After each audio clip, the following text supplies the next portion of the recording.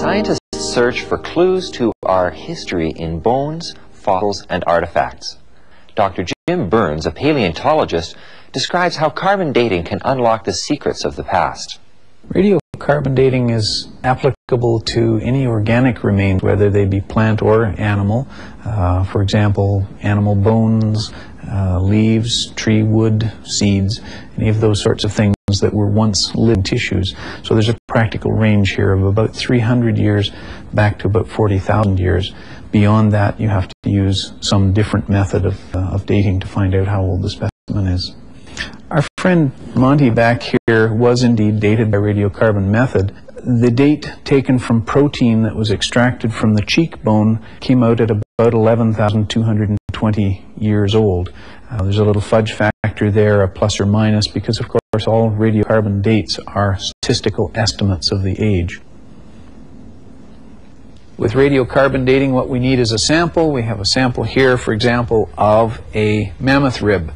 We would send that to the lab. The lab would grind it up, run it through a bunch of chemical transformations, and end up with a little vial full of benzene, which then goes in a machine, something like a Geiger counter, and it counts the pings of decaying atoms, and this gives them a value then for the radioactivity of that specimen.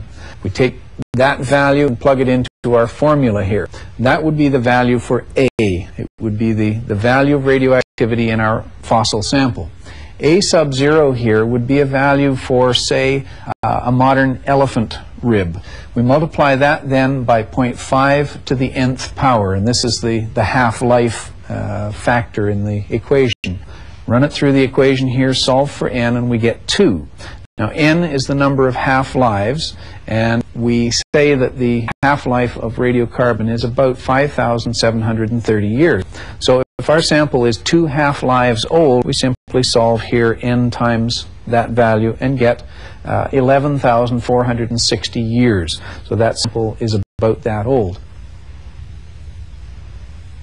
In addition to dating paleontological materials or archaeological materials, there are several applications of the method which have social implications. For example, several years ago, the famous Turin shroud was dated.